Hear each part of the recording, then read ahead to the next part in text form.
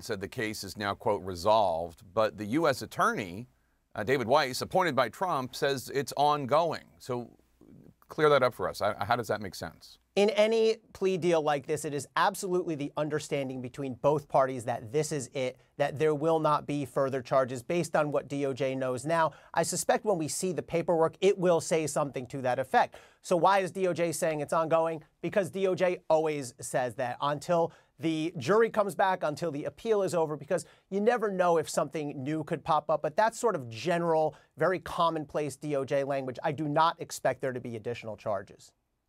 All right, I am just asking this question. There is no evidence that he intends to do this, but could President Biden, if he wanted to, pardon Hunter? And is there any precedent for such an action? So absolutely, the president, Joe Biden, has authority to pardon Hunter Biden or anyone else, really. Of course, I don't expect that that's likely to happen, certainly before the election. There is precedent for this, actually, Jake. Bill Clinton, famously or infamously, pardoned his half-brother Roger Clinton on his final day in office. Roger Clinton, years before, had been convicted of a drug offense. And depending on how broadly you want to define family, Donald Trump, on his last day in office, pardoned Charles Kushner, who was the father of Donald Trump's son-in-law, Jared Kushner. So there is precedent for presidents to pardon family members or sort of more distant family members. Yeah, and the U.S. attorney who went after Charles Kushner?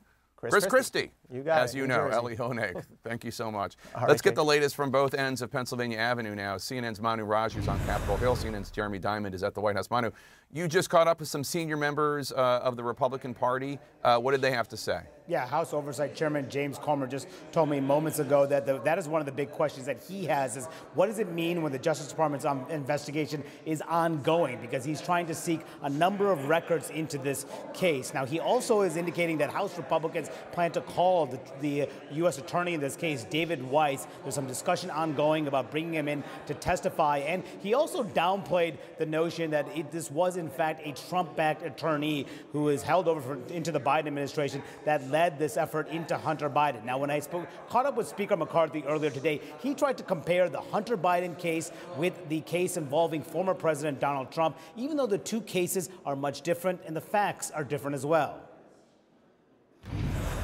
David Weiss is the Trump-appointed attorney. Do you not have confidence in him? No, the question I have, you want equal justice in America. It just seems to me that if you are the leading opponent of the president, you're going to get jail time. But if you're the son of the president, you don't get any jail time. See, there's two separate cases. Yeah, why conflate them? I'm not conflating them. But they're alleging he lied to investigators. That's the issue. You can handle it different. Well, did Hunter Biden lie about his taxes? Did Hunter Biden lie about the gun? Well, I don't know. He pleaded guilty to the situation, to those tax situations. Well, there's no time for him to serve. Remember, this will be no prison time, but they're trying to put President Trump in prison. That's what they're different cases. They're different facts. Talk about equal justice here, and that's the problem most Americans have.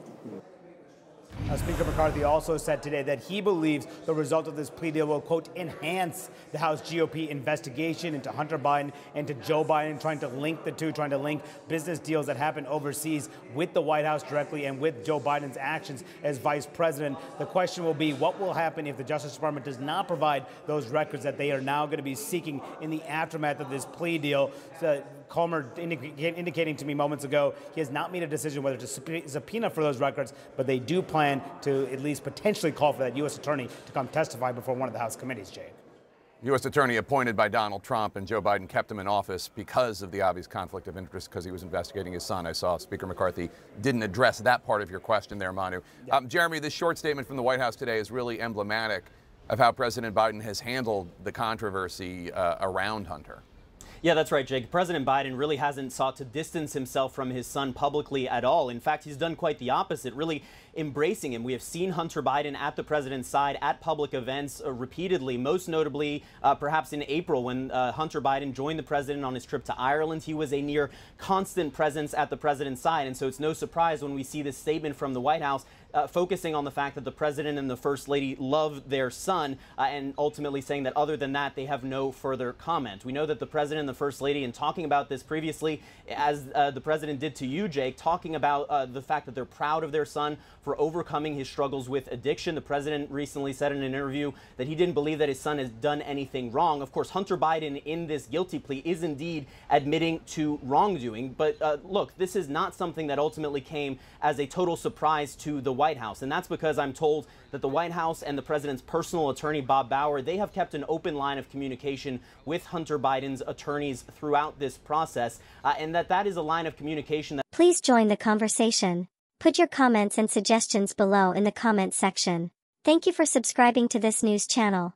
You will be notified of any breaking news and new post as you become part and parcel of the McCad TV family. Please like and share McCad TV. We love you all.